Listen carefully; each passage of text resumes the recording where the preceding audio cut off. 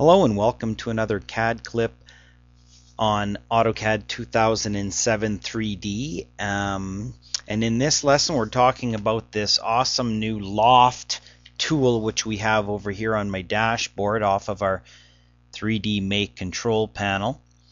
And I've just started off. I've got a little bit of geometry, nothing much on this drawing so far, nothing up my sleeve. And all I'm going to do is there's really three ways to use the Loft tool. We can use the cross section only, we can use a path, or we can use guidelines. And what I'll actually do is skip back to my initial slide here and explain a little bit. So with the lofting with the cross section, all you have to do is provide lines that are closed, and in fact I don't even think they have to be closed. It'll close it for you, but you provide a series of lines that change elevation somehow and follow some sort of route.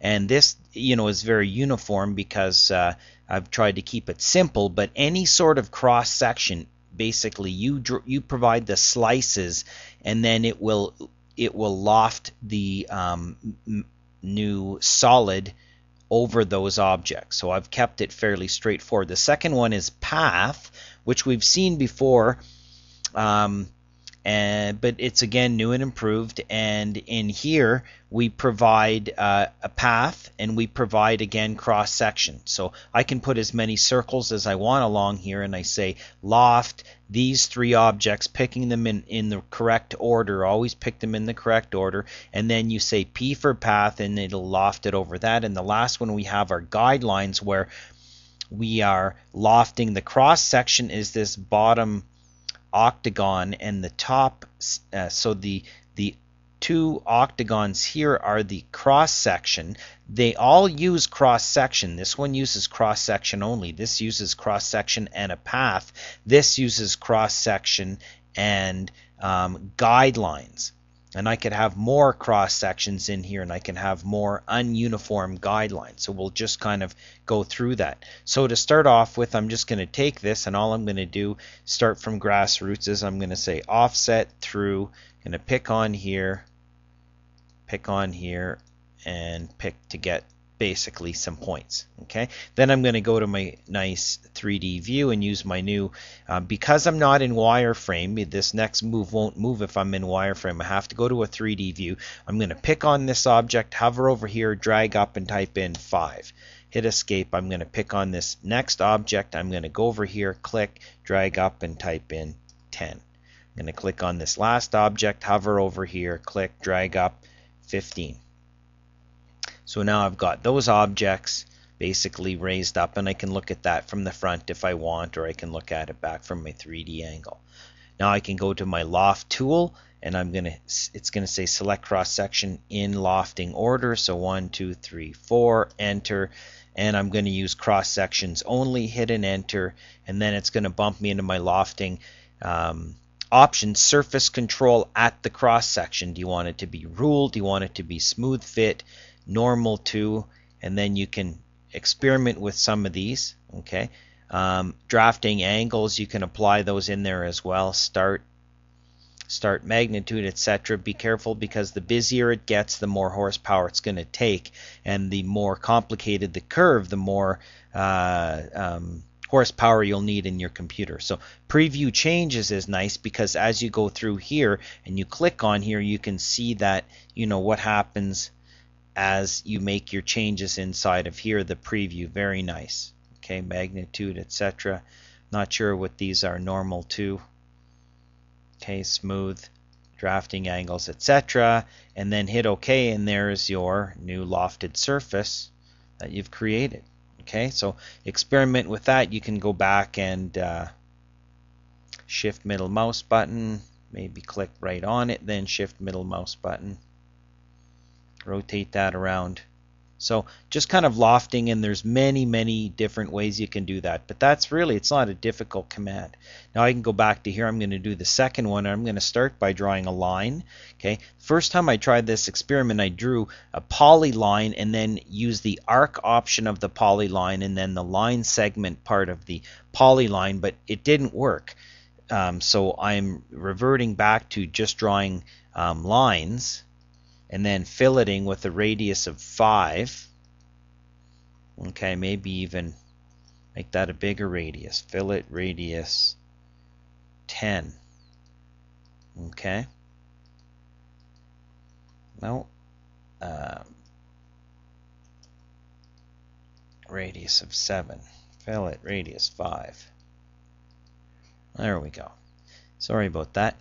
And then drag this. My point being is that when I first tried to set up this demonstration, I noticed that I just drew a polyline like this and then used the arc option of the polyline and then used the line option with my ortho like this and created the polyline right off the bat that way. Okay, and it didn't seem to work, so you may run into the same thing. So now I'm going to go P edit for polyline edit, pick on here, J for join those up. Now I have a polyline. Okay, just some extra added little setup here for you. Now I'm going to use my new cool 3D rotate command, pick on here, enter, base point here, the axis that I want to rotate around is this one, click on here, ortho on from here up to there. Okay. Now I have that. Now I can go look at the front view if I want, and I can stretch that, do what I want with it, use my grips, etc. Go back to my isometric view. Okay, now I'm going to get sneaky and use my UCS command. UCS enter 3P enter for 3 point, and I'm going to say origin is here, X is here, Y is there, and now I can draw right at the end of that. Now I can draw a circle, okay, in the end of here, drag it out, place a circle. Now I'm going to type UCS, enter W, enter for world, go back and draw another circle at this endpoint, down here, draw another circle, make sure I snap to somewhere along here, something like that. Okay, now, as I shift and rotate around here, can see that there's my objects. Here we go again. Loft, select the cross section first, no matter what, enter, and then I'm going to say P for path, pick my path, and there's my object. Ta-da! Okay, click on here, shift middle mouse button, move that around. Then you can use all our other great slice tools and whatever you want. Okay, so that's again just a sample, okay, of how you can do that. There's many other ways of doing it. Okay, let's take this guy, move him up, hover over here, pick there, move up by maybe 15 units, hit escape. Okay, now I'm going to go to the front view and I'm going to draw an arc from the endpoint of here out to here to the end point of there, and I'm going to go look at that in 3D and I can say okay, that looks good. Go back to here, zoom in over here, get ready to array these around.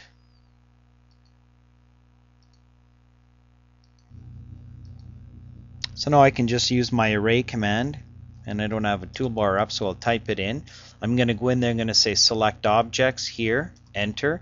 I'm going to say rotate items as they're copied. I'm going to say I want 8 items over 360 degrees. Polar, center point I'm going to pick here, and I'm going to hover and place a node. Hover, place a node, and then I'm going to go in the middle of that using my object tracking, pick, and then I'll do a preview, and then I'll hit accept. Okay, then I can go to my 3D view, and now I have that ready. Now I can take these if I want, you know, and start to drag these around using my grips. Oh, you have to be careful because your object snap will get in your way. Make some slight imperfections to this so it's not exactly a basketball. Okay, as I please, it doesn't matter. What's going to happen now is we say loft, select our cross section here, enter. We're going to say guidelines, G for guidelines, and I'm just going to do a crossing box through there, hit enter. Oh, something wrong. Okay, well, let's just do an undo back and before we did those grip changes and see if we can get it to work this time. Here and here, enter guidelines. Oh, the selected entities are not valid, so I've got a problem. And for some reason that geometry hasn't been working, and I do a lot of experimenting and stuff between CAD clips here. So what I'm going to do, I'm going to start fresh by just going in here and going File and new file right off the bat. And I'm going to start right in here by doing creating my geometry again by creating a polygon by saying 8 sides, and center is here, and I will use my ortho and inscribe to place that. Okay, then I'm going to take that and I'm going to offset it through, say, here. Now I'm going to go to my front view. Oh, I need to move that up. 3D view, switch over to one of these, so then I can click on here, drag this up 20 units high. Okay, go back to my front view,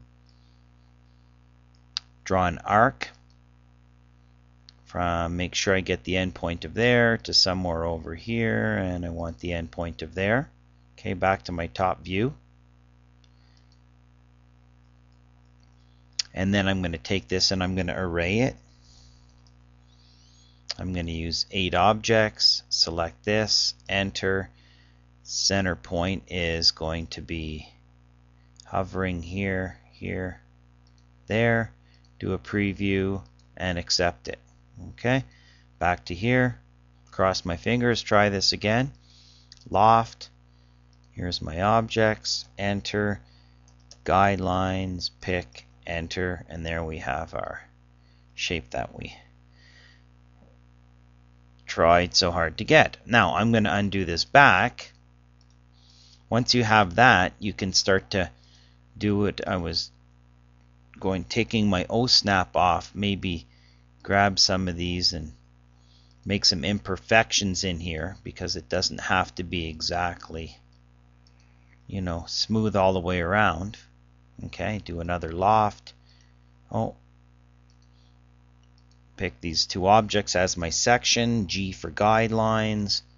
Here, grits that shape, go into in here, add some materials, etc. So following those guidelines. And again, I can have more than one cross section in here to form that kind of free form shape that I'm getting. And remember, the more complex you make this, the more horsepower you're going to need on your computer.